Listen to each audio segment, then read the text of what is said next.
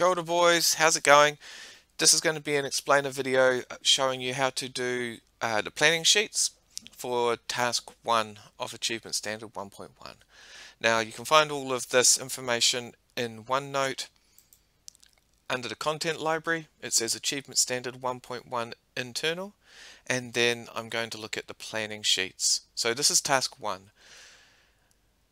For this assignment, first of all, you need to choose your key development. Now, if you don't understand what I mean by key development, you need to look at the previous video where I explained all the instructions. Now, for my assignment, I really would like to do the Cold War. I think that's a pretty interesting thing. I learned about that in Year 10 Social Studies, so I'm going to choose the Cold War. The Cold War. Oh, look at that. I've already finished Task 1A. I've just chosen my key development. Scroll down. Task 1B. I need to make a list of places that I'm going to go to research and find information. I'm going to need 1, 2, 3, 4 different places where I plan to go and get information from. In the 5th row, I'm going to find someone to interview. And it has to be a person who I know and a person who was alive in the 1960s. So for the first one, I'm just going to have a think. It's not going to be too difficult to think of a place to go to get information about the 1960s.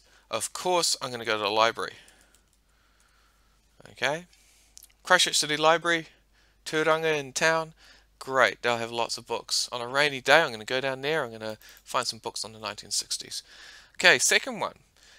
Now, I'm tempted to write the internet, but that's not correct. I need to be more specific than that. Don't put the internet. Also, don't put Google. Not specific enough.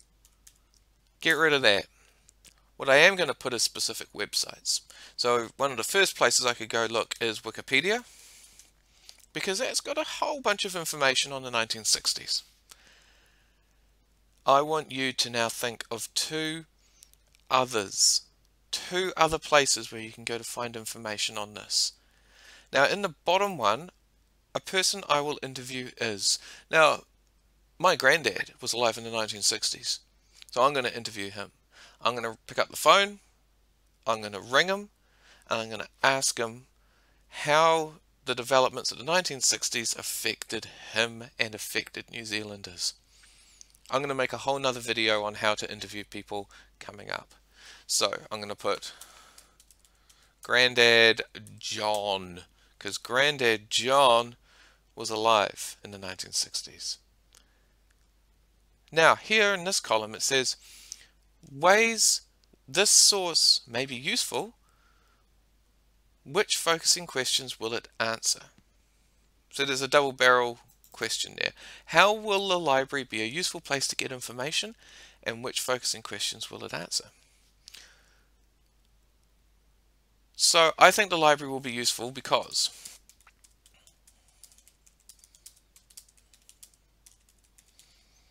it contains books on the 1960s.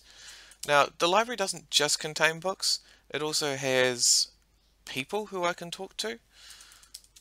Also has librarians who can assist me in finding.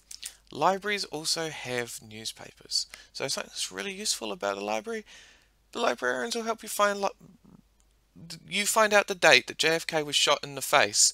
You go to a library and say, I'd like to see the press on that day in 1960, and they'll bring you the press front page, JFK shot in the face.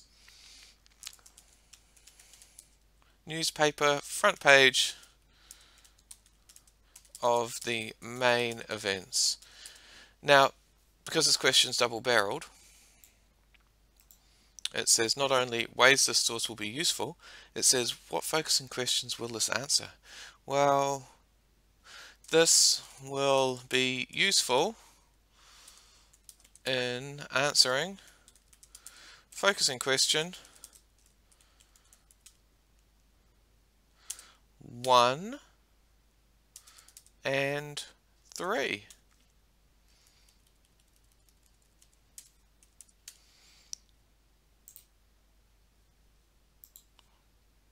and I've just finished the first one. So not only have I talked about ways this source will be useful in helping me research, I've specifically said which focusing questions it will answer. Complete that page with about 4 or 5 lines of typed information, no less, for all of these rows and columns. How will interview of Grandad John be useful to me, and which specific focusing question will he be able to answer? Now, if you're wondering, what are you talking about, focusing questions? I don't know what that is. You should go back to the first video where I explained 3 focusing questions. It's here on the instruction sheet. Here we go. There are your 3 focusing questions. 1, 2, 3. And if you do all of that, that is your planning sheets done. You've just completed task 1. Well done.